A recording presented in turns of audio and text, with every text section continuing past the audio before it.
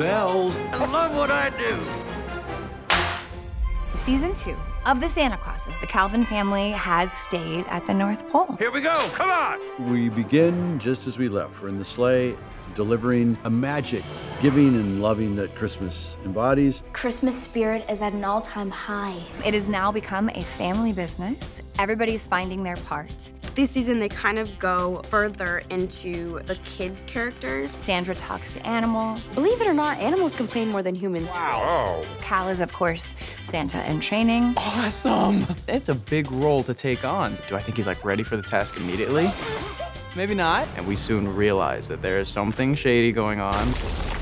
And the Santa Claus from the past is now coming back. A vintage Santa Claus that went off the rails. I was the best Santa Claus ever. I play Magnus Antis, also known as the Mad Santa. Oh, that name! He is the one trying to stop Christmas from being as fun. And he's been trapped for many, many years. But now, I'm back.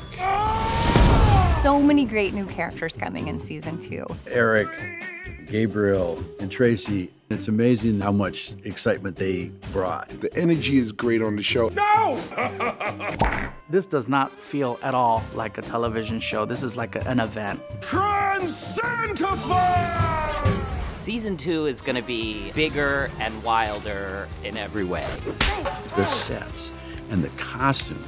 It's a beautiful place to be, this North Pole. I think families will really enjoy this season because it explores the family dynamic even more. Blah, blah, blah. Every family has small issues. There's always a way to get them back together. It's a wonderful story about forgiveness and who Santa really is. It's a nice belly, but that's not a Santa belly.